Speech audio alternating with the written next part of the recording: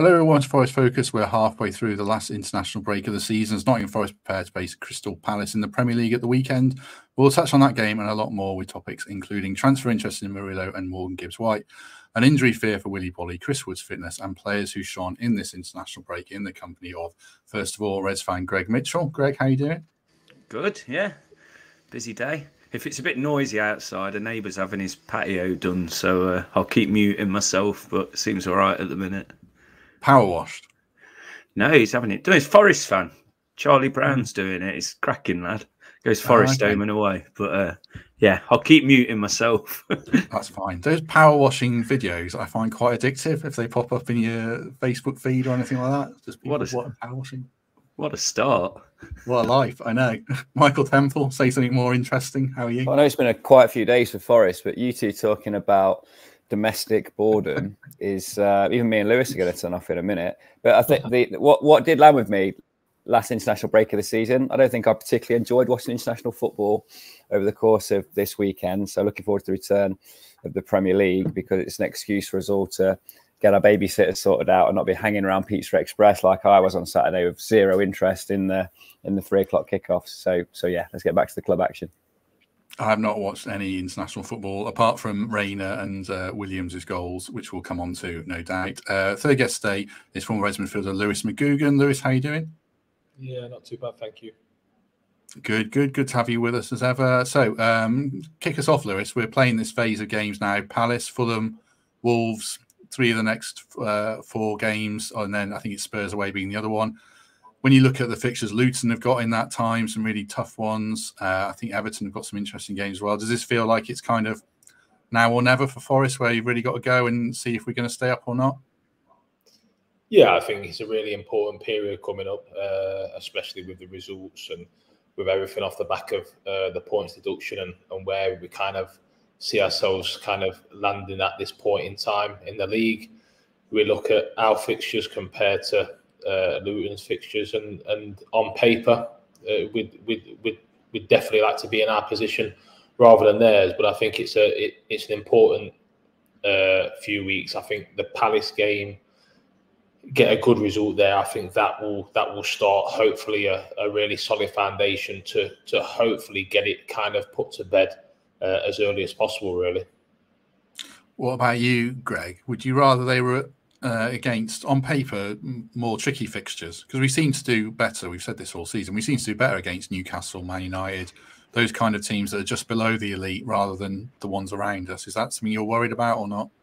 No, I mean, on paper, is it we've only beaten one of the bottom 10, which isn't great. But given the position we are, I'd rather fight against the ones we're in and around. And certainly that home run of 3 games now are absolutely crucial. And I'd much rather see that than Man City, Arsenal, Spurs or what have you. So, yeah, give us what we've got and hopefully we can do it.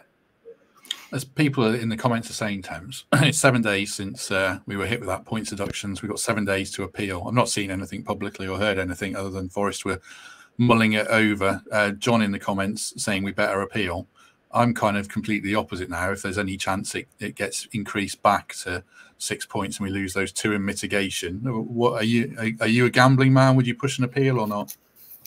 I am a gambling man, not daft 1,000 to 1 12-leg accas like Greg Mitchell, though. More a sensible home win, which is what I'm betting on when Forest play Palace at the weekend. I think let it lie now. I think a lot of work has gone into the submission. It was a very rigorous defence. I did geek out a little bit and read most of the ruling, and the way that Forest articulated their case seemed extremely comprehensive. They were credited for leaning into it. They were credited for throwing the door open, for the manner in which they interacted with the panel, and that would have played into the mitigation. So feels to me like it could have been a lot worse. The statement was extremely well written, and as all clubs do, they played the PR game to explain why they found themselves in that position. But as a fan, and I think also putting myself in the shoes of people sat in the office at Forest, they've had a reasonably good outcome there. We've got a clear focus on what we need to do between now and the end of the season. And forgetting the extended run of fixtures, those 2 games in 4 days against Palace and Fulham could negate the effect of the points that have been taken away from us. That's my only focus now. Get to next Wednesday morning in a far better position than we find ourselves now. Forget about this points thing. Rather than just shoot out against Luton's side, who are low on confidence and have a far tougher running than we do. What do you think the players would want from their point of view, Lewis? I mean, we don't know the group specifically, but would you rather know, okay, we're 1 point inside the relegation zone, this is it? Or would you rather have that kind of carrot of a potential appeal and a positive result in your favour or not? I think the biggest thing along this situation, when this has dragged out for so long, I think that's been the most frustration with all people connected with the football club, that it's just hung over us for such a long period of time. I think that there has been an answer. Whether the appeal or the situation will happen, the people in the background, the professionals will get involved in that and sort that out either way which the club decide to go. I think the important thing now is, as Temp says, we look at it. It could have been a lot worse. And yes, okay, we never want to find ourselves in that position. No club does, but it's happened. We've got 4 points, and I think in the grand scheme of it, 4 points is not really, doesn't make that much of a difference in terms of really where we was in the league. So I think that the most important thing now is to, from a playing side and a footballing side, is to put that to bed. It's happened. There's been a decision been made, and it's now to focus on getting good performances, good results. And I think, listen, we all want good performances. The manager will want that, and the players will want that. But I think first and foremost, from now to the end of the season, it's about getting points, and we need points on the board. And I don't think any Nottingham Forest fan will sit here at the end of the season, and if we've got the right points to stay in this league, okay, performances quite haven't been up to scratch, I think we'll take it and we'll dust ourselves down. Give Nuno a chance to have a good summer, shape everything a little bit more, ins and outs, and then we start again next season in the Premier League. But I think first and foremost, right now, the most important thing is to get points on the board and let the outside noise take care of itself. We'll discuss the Palace game a lot more through the week as we progress, but I spoke to, I've had a busy morning. I've recorded 2 podcasts already. One of them was with a Palace fan to get their take. And they, Greg, feel like it's terrible timing to play us because of the points deduction. They think Forest are going to come out firing and, be eager to get these points back. Do you think that happens with this group or not from what we've seen? That's how I'd look at it as well if I was an away fan, thinking they're going to be like annoyed now, they're going to be going for it. And I can understand his view on that. That's exactly how I'd be. And I think Everton's is April 8th, isn't it, or something like that. So we'll be playing them shortly after that, and I'm sure I'll be feeling that then.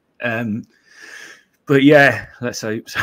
Let's hope we do. We haven't really shown it yet, have we? I keep saying it in previous games that we're going to be angry and we're going to try and prove a point. It hasn't really materialised yet, but 2 weeks out of it, and they'll all be back together by Wednesday, I think, won't they? So a few days to get ready, and hopefully they've got to start doing it soon. Like I say, we'll discuss Palace a lot more through the week. There's a lot of other stuff to talk around transfer interest in players and how PSR relates to it. Murillo and Gibbs-White seems to be the main one. John Percy in the Telegraph saying, Forest won't accept less than 50 million for each of them. What do you think about the prospects of keeping one or both Temps? Are you fearful that we're going to have to let at least one of them go with the realities of PSR? Yes, sadly we will. I think to get to a point where we're going to drive significant profit from a player, they're the two that will be talked about in that kind of price bracket. I actually think Murillo is the more likely sale. Because it's just a slightly lower age profile. His potential is huge. I think he's a future international for sure, and a Champions League centre half in the making. But we bought him for a song, so the profitability on that is huge. Morgan Gibbs-White, let's not remember, we probably paid above market value for the player he was then, and he's kicked on. I just feel with Morgan Gibbs-White, his next move is not going to be his final move. He's not going to go straight to the top 6. He could find himself playing 10 for the traditional top 6. He could find himself playing 10 for a West Ham, a Villa, someone of that ilk, I think. I just don't perceive that Arsenal, certainly not Man City or Chelsea, are ready to plump for him. I think he just needs one of those middle ranking sides before he kicks on, and their finances are a little bit more restricted. So Murillo is the more likely sale for me. We've lauded him from the get-go, haven't we? And you can see why top European clubs would want to get him into their ranks. And just back onto the distraction thing for a sec. I know Greg, as he likes to, frames that into a massive positive and a reason why Forest are going to go out and smash Palace by 4 or 5. But I'm always interested when we stick these questions to Lewis and any form of pro, and they'll generally say it doesn't affect us. It's outside noise. We're there to play football. What's gone before, what's going on in the future makes very little difference.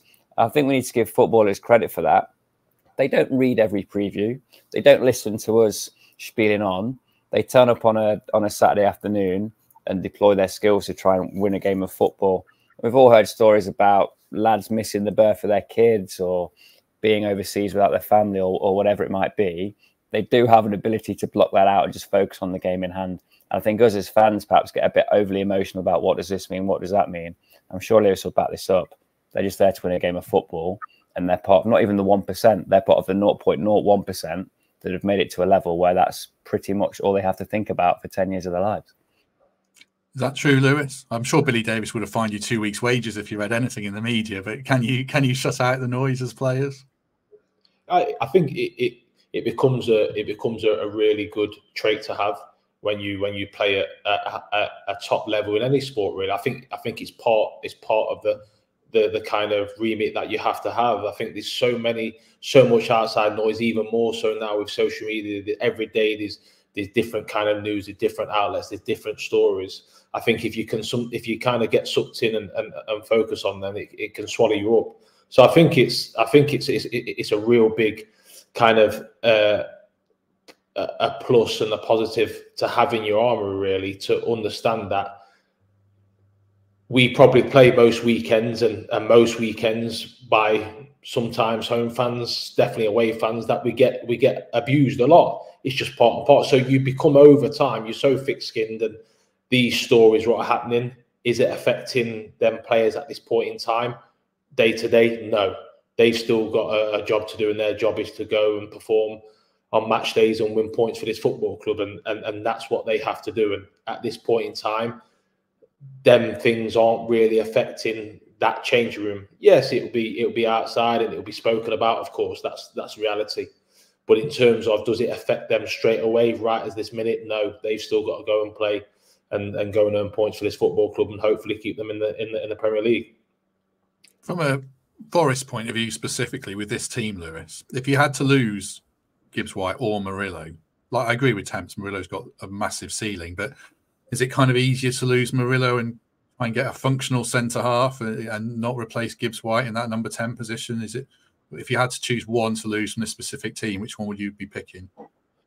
Yeah, I think it's hard, and I think it's also kind of wrong to kind of to pick one. I think both of them have a massive input on this team and on this football club, and ideally you wouldn't want to lose either of them. It's starting to become a common theme that these football clubs at the bottom of the league are getting have to get handpicked from the teams at the top, from their best players, and that's obviously a conversation for another day. But hopefully you wouldn't want to lose either of them, and I think both of them, with their own individual aspects, bring a lot to the team in very different ways. Well, I suppose, Greg, one thing that was intimated in the press that they can do to avoid it is they've got a lot of players out of contract. They release pretty much all of them. I mean, there's a way around. If you extend Chris Wood's contract by a year, you actually help yourself with FFP. And then you try and have a bit of a fire sale of the fringe players. Is that realistic? Do you think we can get buyers for Dennis and I'm trying to think of who those other players are? Players out on loan, basically, who haven't really featured. Can we do that to mitigate FFP? We're certainly not going to make a huge amount to be able to sign more players. It's all right breaking even, but we still need to strengthen, don't we? And I think selling a big player will help us strengthen in other areas, hopefully find the next Murillo again. Dennis, realistically, Saudi League or somewhere like that to get us some kind of money, because if not, he's going to be a promoted team or a top-end championship side for me. I keep seeing Omar Richardson, players like that being mentioned. They've not done anything to give themselves any type of fee, have they really? So no, I think the only way really is to obviously use the Mangala money and then hopefully, sadly, make big money on one player. Yeah, I hope the Mangala money doesn't become the Chris Gunter money. But yeah, I know. I think you're right. And I suppose, Temps, people mentioning Lewis O'Brien as well. It probably shows like we can't be wasteful in the market anymore with the way every club's finding this of our size. You have to be good in the transfer market or you're going to run into trouble pretty quickly now, aren't you?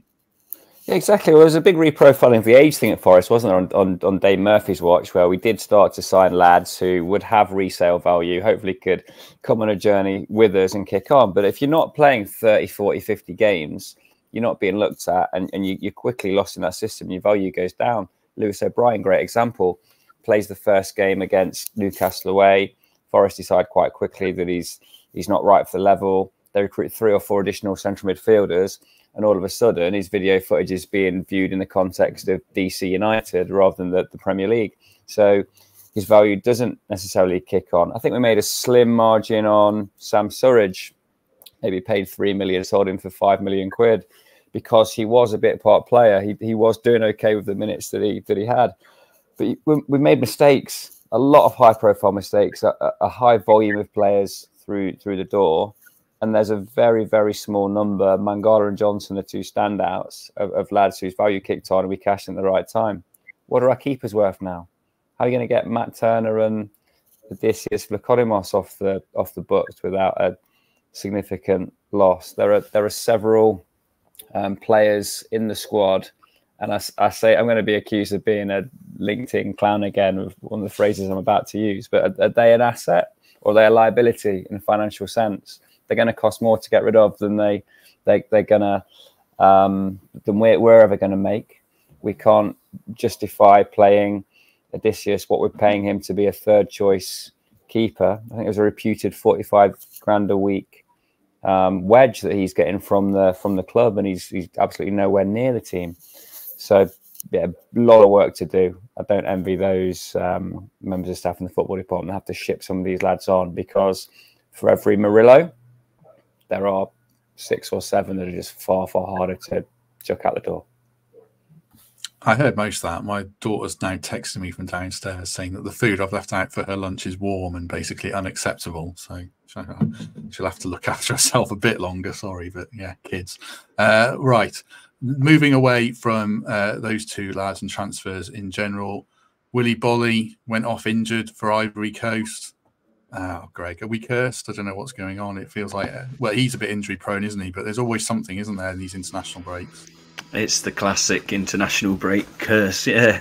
Especially centre-backs. We get one going and get a real good run out of one, and then off they go and not to be seen for a few weeks again. Hopefully it's just a knock. It may well be, but I'd be gutted if we can't play him. But luckily we've got others that have now returned to fitness, ready to take his spot.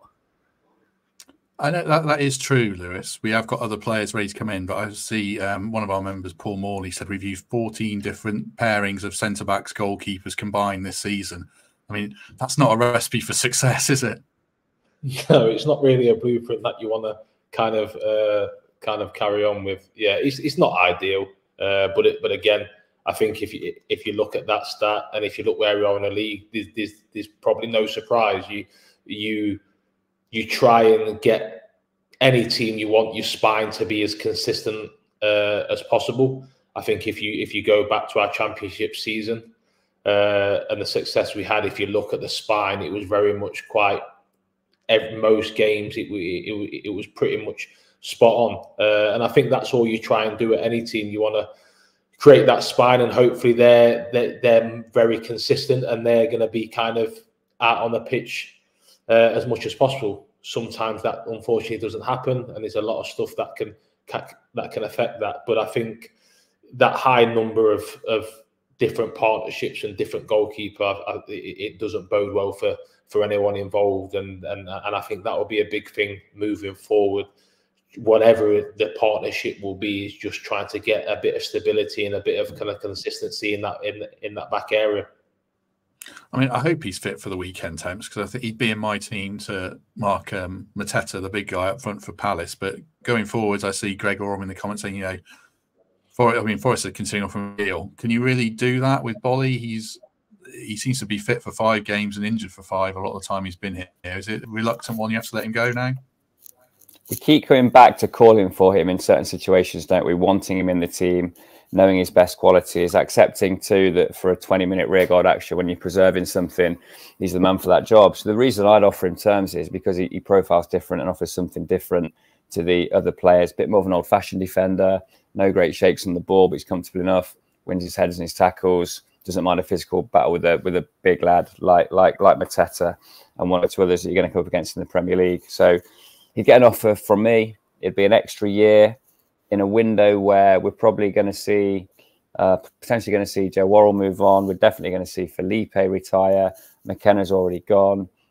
You don't want to get to a point where you have to recruit 2 and 3, do you? We've just spoken about the relatively high likelihood of Murillo being tempted elsewhere. So from where I'm sat, albeit in the stands with no understanding of his mindset or his the options that he has to him, I'd be offering Willy Boly a 1-year extension.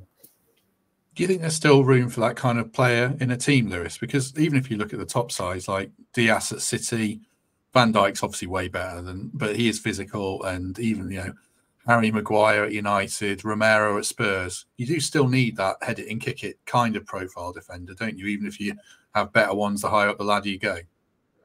Yeah, of course. I think that's the crazy thing about football now is that there's so many people trying to complicate it and overcomplicate it and make it what it's not. It doesn't matter what level you play at. Football is very simple. It won't change. It will never change. And defenders need to defend. Strikers need to put the ball in the back of the net. It doesn't change, and it's just you'll never not need them kind of players. And I think sometimes people these new waves, these new trends about we need this ball playing centre half, you need all this, and sometimes you can get all lost in that. And this is just a reality of the world we currently are in when it comes to football. But at the end of the day, you have defenders first and foremost. They need to defend the box, defend the area. The rest, hopefully, if they've got that, bonus. But first and foremost, they've got to defend. And I think when balls come into the box, when you're kind of a team that's maybe at the bottom part of the league, you have to understand that a lot of the time you're probably going to come under the caution if you're holding on to games that you're going to be under severe pressure. So I think players like that to have in the squad, I think it's definitely a plus. That you can call upon someone like that at some point. The other one who might stay, Greg, looks like being Ola Aina. I mean, is that a no-brainer? I know he's had injuries, but he's a lot younger, and I kind of think it's probably more. Would you be, start straight away in Aina's case? Yeah, definitely. He's shown enough to be able to want to sign him. He's had a big injury, but all players will through the career, won't they? So I wouldn't hold that one against him. I don't think he's necessarily injury prone. But yeah, he's one of our best players in that position. So certainly give him an extension if it's right for us, of course. Sticking on fullbacks, kind of going through the team a bit here. Nico's goal for Wales from indirect from a free kick. Everyone's saying, right, get him on free kicks. What do you think about that, Lewis, as a guy who took free kicks for Forest? Are you taking them off Gibbs-White now and sticking Nico on everything? Well, from the funny side, he'll be coming back into training this week, and he'll be giving a little bit more. You're not seeing my free kick. He'll be waiting for kind of to have a look. But listen, I think that's a positive for the football club and for himself. I think we spoke about him briefly before. I think he's been really, really solid, and his performances have been really good. And obviously, he's took that into the international week. He's got a really good goal in a game, so that's a positive for him to come back into the football club in a good frame of mind, good attitude. And listen, we never know. There's an opportunity comes on Saturday. He might be on the shoulders of Gibbs-White. That's for sure. Mate, Lewis has scored 5 free kicks a game against Finland. He's not impressed by that. I don't know about that. Very good free kick taker, but yeah, fair play to Nico. What do you think about Morgan taking the free kicks, Lewis, as the number 10? You played that role. Do you kind of feel like, right, I'm the creative spark. I should be on free kicks because I'm the number 10, even if I'm not necessarily the best free kick taker. Does that enter into the thoughts with Morgan or not? I think it's a discussion that they've got to have in the training ground and around the squad with the management and the players. For me, I think that throughout my career, sometimes you have a lot of players that think they can take free kicks and want to take free kicks, but it's not that simple. I feel it's a big point. Every time you get a free kick, especially 20, 25 yards out, it's a real good opportunity to score. And that's how I look at set pieces. And I think that you have to look at that. You have to, through training and through watching players, you have to decide that who's the best free kick taker. Because I think every opportunity to get a free kick at 25 yards from goal, it's a great opportunity to score. That's how I see it. I always used to look at it as if I had a free kick 25 yards or in, if I got it on target, it was a goal. That's the way I looked at a free kick. It was that point of that, not I'm going to miss, it's he's got to save it. So I think it's a real big kind of thing to look at. People look at set pieces, make so much bigger set pieces they're bringing in coaches now just for set pieces and stuff like that. So free kicks are no different. I feel that sometimes it's more in hope. Players now, you see players have free kicks in hope, but it shouldn't be like that. It's a real good opportunity to score a goal. Were you elbowing players out of the way at Forest to say that I'm taking this? Because who else would there be? I mean, Raddy, probably Nicky Shaw, he took a good free kick. Were you saying, right, this is mine, get out of the way when it was your turn? To be fair, they didn't. No, they didn't really. To be fair, me and Raddy sometimes shared, and Reedy, and obviously Reedy was the left-hand side, so sometimes it was a better kind of angle for him. And like I said, that's fine. At times I've played with Reedy and Raddy, are really good free kick takers. So you look at that and you don't mind maybe keeping the goalkeeper guessing. It's when the ones kind of took one free kick in training 6 months ago and all of a sudden think, yeah, you know what, I'm going to take a free kick and start trying to get in the way. That's when the problems are, because like I said, it's a great opportunity and you might only get one good opportunity a game. So no, I think it's something that they'll look at. I think that Gibbs-White has been on them, and I think he's got the technical quality. But like I said, I think it's maybe with Nico's goal, he'll be kind of knocking on the door. That's for sure. You throwing elbows for Hucknall Vet's attempts to be on the set pieces still? Oh, mate. I mean, all my Twitter followers know that I've been stanching free kicks for years, albeit at a very different level to Lewis McGugan. Thanks for the opportunity to repost a few later, actually, Matt. Really grateful for that. But the point I was making about the Finnish goalkeeper is he's not Peter Schmeichel, is he? And, you know, if you watch the videos of me banging a few in the South Wales League, these kids are 5'2" that stood in goal and are barely moving. Lewis in the Championship is coming up against 6'7" professional keepers and used to stanch it on the regular.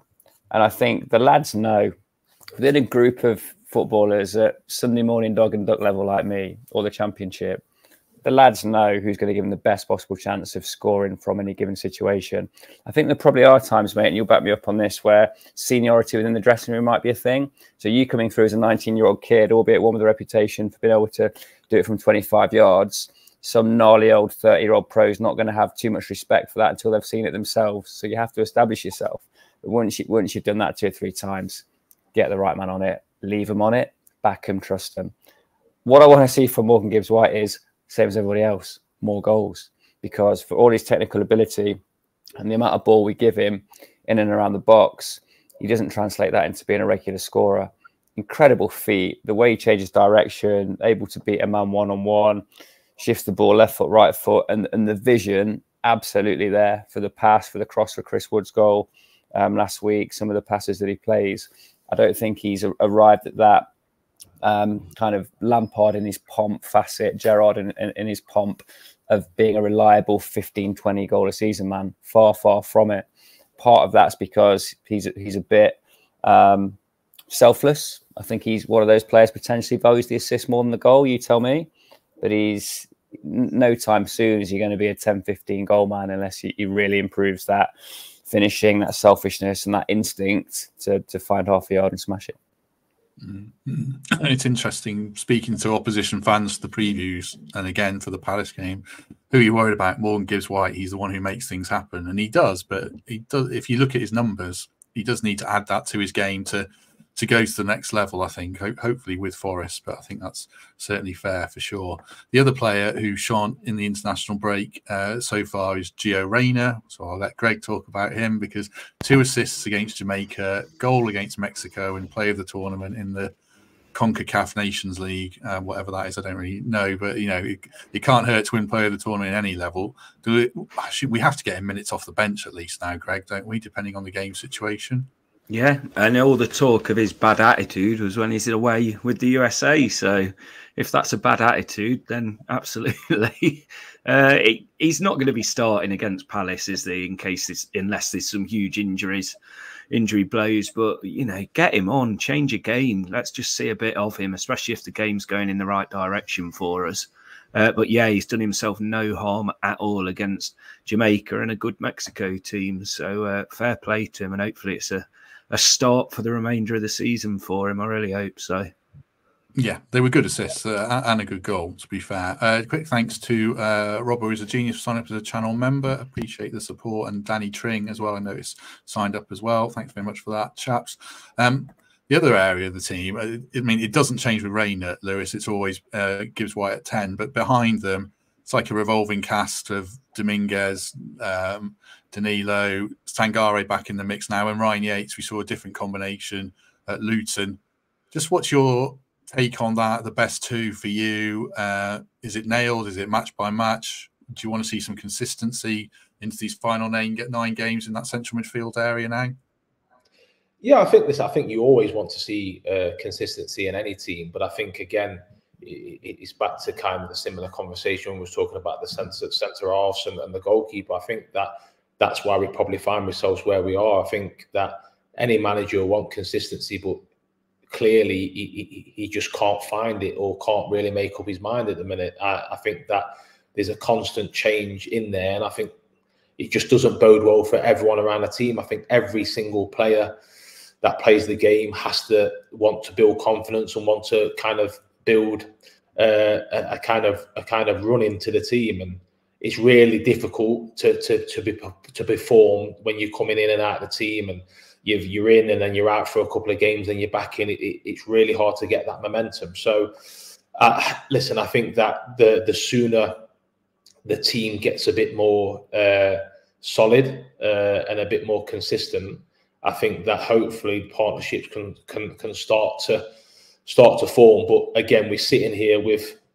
pretty much near the end of the season still talking about hopefully partnerships are going to form, and this combination, that combination. So I think that's in the bigger picture probably why we find ourselves where we are, and I think that can come down to a lot of things in terms of the different managers, in terms of a lot of personnel in and out, and a lot of signings that probably haven't worked. But I think we've just got to the manager's got to probably go with what he feels is the most solid and consistent performers from now. And like I said at the start of the show, it's about getting points on the board now. And yes, with that, we want to put out good performances, but we need points on the board, and hopefully the manager's got to look at the team that he trusts the most and are going to be the most solid, and give us the best opportunity to grind out wins. Just before we expand on that, a quick word for our sponsors. As ever, the Trent Navigation. This is related to Trent Bridge, actually, Temps.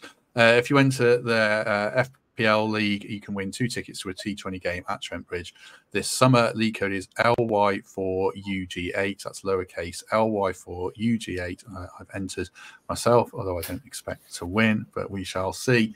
And also, just quickly before Temps comes in and says something to promote his cricket, I've just got to promote one more thing. In the Oasis and gig, Saturday the 13th of April, 5:30, straight after Forest v Wolves at the City Ground. As ever, free entry. You can get your food post-match in the barbecue food court and bars inside and out. So no doubt that will be a good evening to round off the day at the match. Did you want to say something about cricket there, Thames? I don't know where he's getting his tickets from. I don't remember signing that one off. So yeah, the Nav clearly have a far more developed commercial strategy than me, because they're getting hold of my tickets without me knowing about it. Going back to the Forest midfield, Lewis, and I'll pick the other lad's brains on it as well. But the other thing I've not already asked about is, if there's this unsettled pairing in central midfield, does that have a knock-on effect on the centre halves, not knowing who's going to be in front of them where during a match? Does it impact the number 10, not knowing where you might receive the ball off a player in midfield? Again, does that kind of lack of consistency spread, do you think?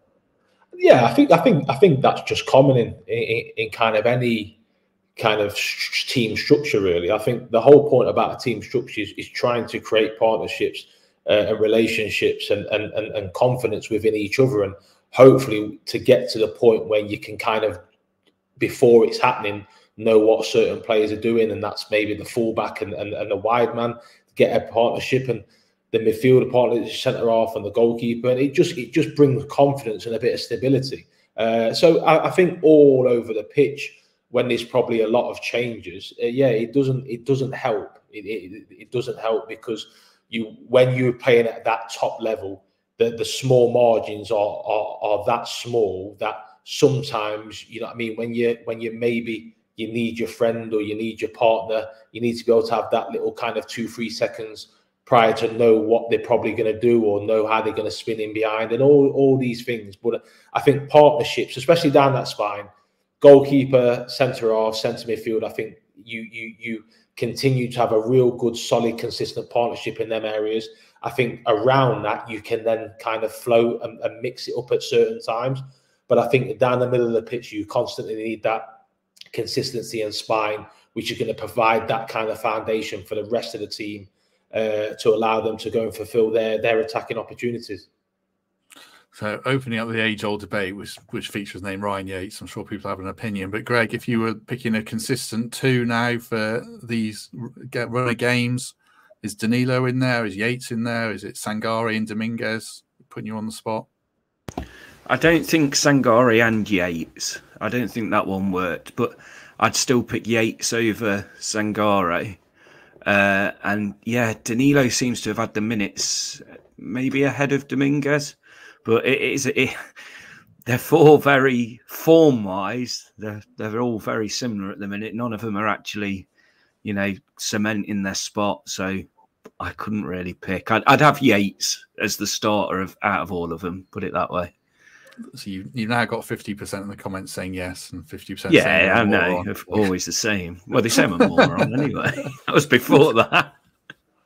What about you, Temps? It's interesting. Greg's right, I think. We're not picking from a position of power or form, particularly for any of them, probably.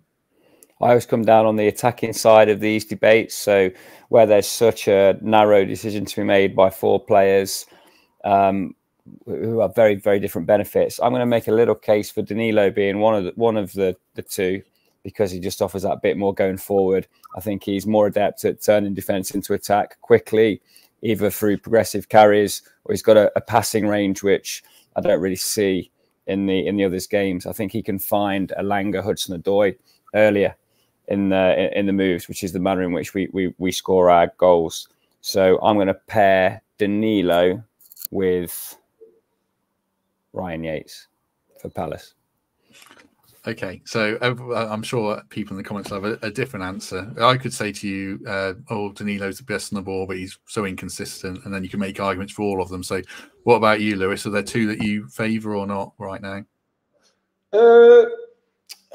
I think it's tough. I think the main one is when you look at the manager, and probably if you look at what he's done currently, I think Yatesy kind of pips a lot of them.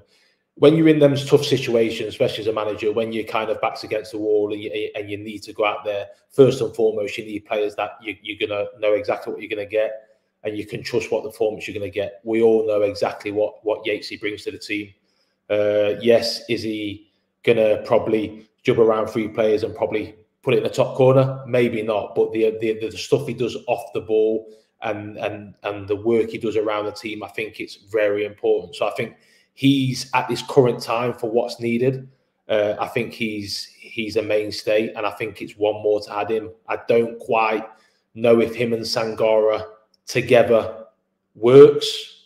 I just don't know kind of how that possibly works. I do like Danilo. I've got a lot of time for what he tries to bring. Yes, I think he can be frustrating, but I also think them players that can change a game or do something are always frustrating at times. And I think that when you have the likes of Yates that you're gonna have, and you're gonna commit in there, you know what you're gonna get from him, but you still need that little bit of quality in and around that to maybe change game on its head. And I think Danilo's got that. So I'd probably say Danilo and Yates for me at this point in time. Interesting. I think, yeah, Danilo's the one who's best at popping it into Gibbs-White on the turn and getting us up the pitch through lines. So I can see a case for all of them. Did you want to come in there, Temps? Do you trust Sangare, Temps? No, because I haven't seen him be what he's promised to be for us yet. I really, really want him to fulfill his potential and to be the player he was at PSV. Because if he did that, there'd be no debate. We'd be picking him as the first of the two and discussing who's alongside him. What I've seen from the stands is a player who's inconsistent, has been in and out. Yes, has been disrupted by AFCON, but has taken the safe option when he's been on the ball a little bit too often for me. So that's why I can't even bring myself to bag him, because I was as excited as anybody when we signed him. He felt like the big statement piece of the summer and the player that was going to help us to kick on. But Yatesy keeps coming back again and again. Carvalho comes out of nowhere, does 5 consecutive Cruyff turns in training. Yatesy comes through, wipes him out, and the gaffer's like, that's my boy. And I can just imagine that happening time and time again. Time and time again. Ryan Yates trains well, does the basics well, consistent, finds his man, does the extra after training, does his prehab, fills his forms in, whatever he needs to do, eats well. And Lewis said it, you don't need a team full of mavericks who might turn it on one game in 3. You need solid, dependable, reliable players like Ryan Yates to carry out your instructions on the pitch. On form and history and everything else, it'd be the opposite of that, wouldn't it? You pick Dominguez and Sangare, 2 experienced international footballers who've done it all around Europe, and here's us making a case for a Brazilian we hadn't heard of until 2 years ago, and a lad that's come up for our academy and has truly never been the star of the team and finds himself the last man standing from the playoff run. So yeah, that's football. It's not enough just to be great. You have to apply it consistently as well, and that's why Yatesy keeps getting the nod. Yeah, I think Sangare's one maybe we have to reset in the summer and get a pre-season out of him and have a better look. Well, I shouldn't be saying that for a £35 million signing, but I probably am at the moment. I trust Ryan Yates to play, because you know what you're going to get from him, I would say, certainly. So yeah, moving on to forwards. Chris Wood looks like he'll be fit, which is great. Rodrigo Ribeiro's had a really good international break with Portugal under-19s, but I suppose, Greg, it's a big leap from Portugal under-19s to starting Premier League games. So the fact Chris Wood looks like he's going to be fit feels pretty massive for us now, doesn't it, going to this Palace game? Yeah, he needs to be fit. And we did think he was anyway by the noises that were coming out. So great news if so. Perfect against Palace. But it's nice to have another option. And we may well have to call on him just because of the lack of other strikers on the bench or ready to start a game. It's certainly not going to be Taiwo for a few weeks. So, get a chance and take it. And it may well come off because he might be the only option for us. I mean, is Chris Wood central now to us staying up, Lewis? Because Taiwo is probably going to be back for at best 3 games at the end, something like that. And even then, can you rely on him? It feels like a lot is resting on Chris Wood's shoulders now. Yeah, and sometimes that happens. And probably 6 weeks ago, we wouldn't be sitting here thinking that Chris Wood is probably going to be that vital in terms of spearheading our attack. But that's football. It happens, and I think if you look at it, he scored goals, and he will score goals if he gets the right kind of ammunition and a bit more now over the time. I think when he first started, it was kind of didn't really know what he'd bring in terms of the team. Was they helping him bring the best out of him? And I think over time, the kind of the match between the team and the players and himself have got a bit more closer, where there's an understanding of what's the best way to get get the best things out of him. And I think that we've just got to be in that positive outlook at it. And he's the man at this current point that is probably gonna lead the attack, and we've just got to be fully confident that he can maybe, hopefully, score the goals to get them points to keep us in the league. But I definitely think with Taiwo being out, which I'm not surprised. I did say when we spoke post Liverpool, there was just a lot of red flags in terms of kind of how he looked, and then since then he hasn't really been involved in, and now he's out. So I think it's that importance now to look at Chris Wood.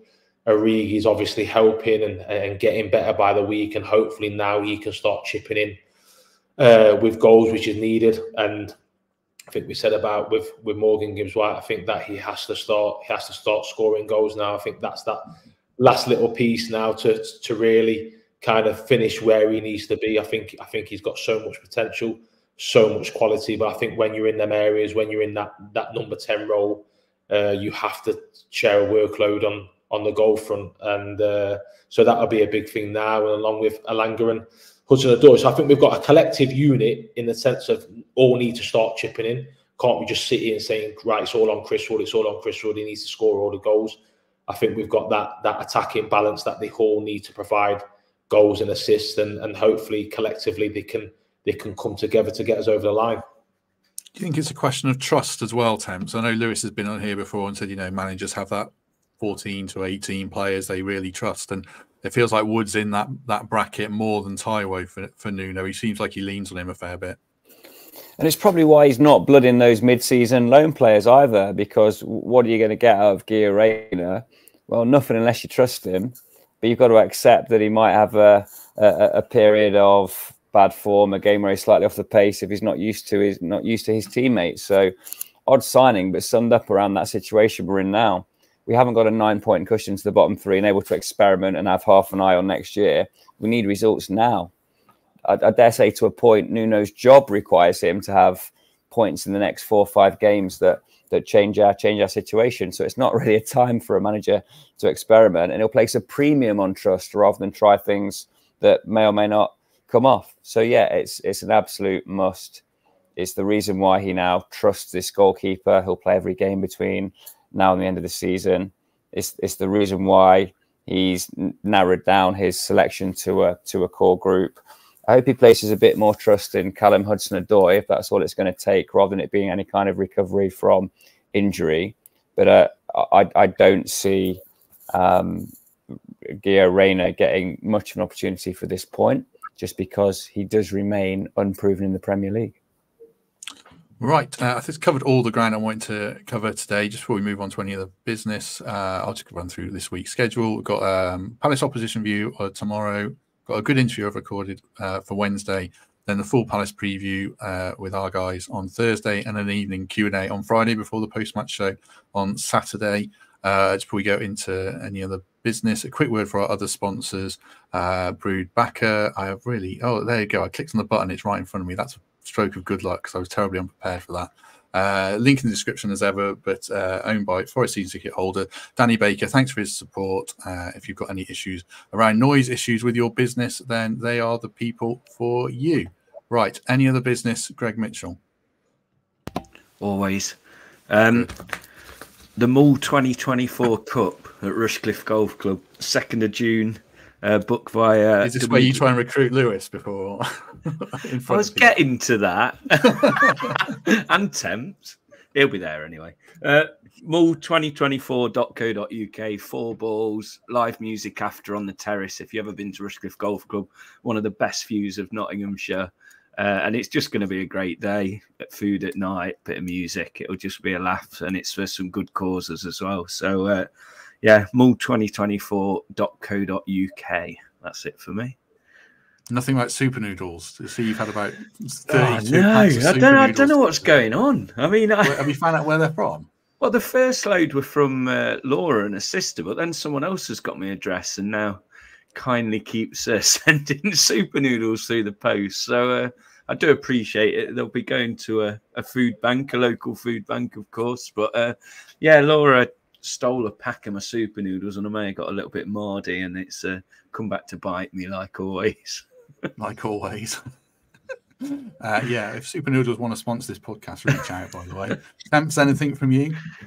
Greg's told me the real reason. So he eats nothing but super noodles. And if you want a body like Greg, you should too. That's breakfast, lunch, and dinner. So, yeah, that's what's happening there. He's the poster boy for them. I think he's actually, am I right in saying you've rested your laptop on them for this? For what you're doing now? You're not happy. Like Alan Partridge with Toblerones, Greg Mitchell cannot function without a super noodle. So I've got nothing to promote other than to endorse Greg's charitable causes, the work he's doing for Stephen Mullally, who's a real good mate at the cricket club and deserves his testimonial. So yeah, if you want to help in any way, shape or form, just send Greg another crate of super noodles, and that's the fuel he needs to keep doing all this amazing work. Lewis, anything from you before we go? No, nothing from me.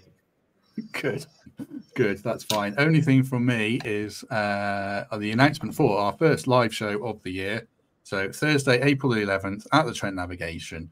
On the panel is Fletch and Lewis. Mikey and Temps will be joining us as well. Emily's there, Pete's there.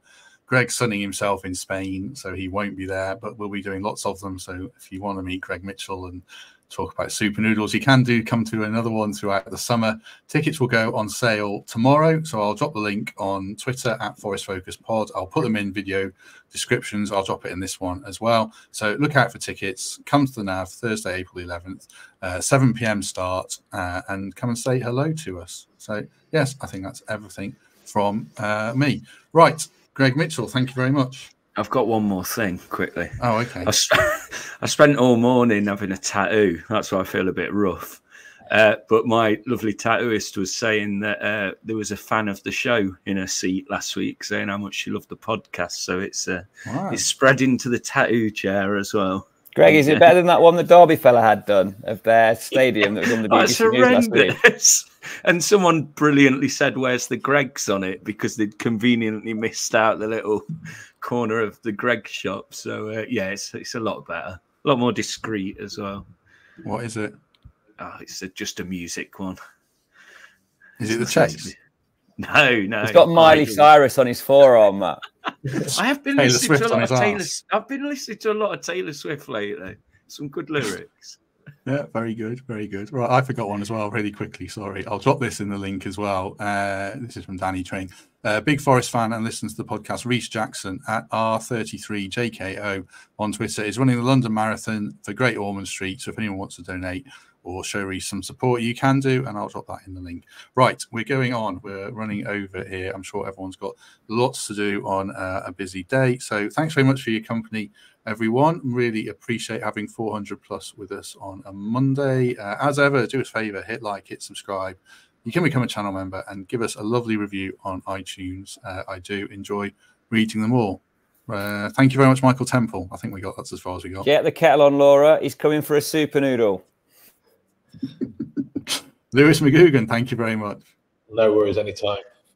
Good man, good man. Right, we'll be back tomorrow with a Palace opposition preview, as I said, and then we'll see you throughout the week. But in the meantime, have a good day, and we shall see you soon.